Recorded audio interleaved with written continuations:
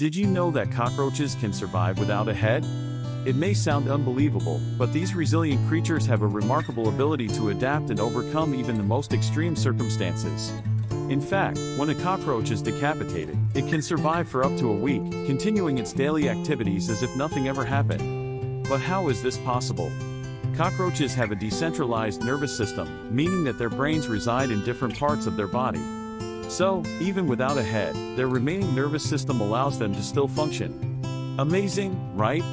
Furthermore, these headless marvels even have a unique way of eating without a mouth. Rather than needing to chew their food, they use their sponge-like bodies to extract moisture and nutrients from whatever they come across. This adaptation enables them to survive in harsh conditions with limited food sources. But the surprises don't end there. Did you know that a cockroach can live for up to a month without food? Talk about resilience. These creatures can slow down their metabolism and enter a state of hibernation to conserve energy when nourishment is scarce. Simply incredible. So, the next time you encounter a cockroach and think you've won the battle by decapitating it, think again. These headless marvels have evolved to survive and thrive in conditions that would be impossible for most other creatures. Thanks for watching this fascinating insight into the unbelievable survival skills of cockroaches.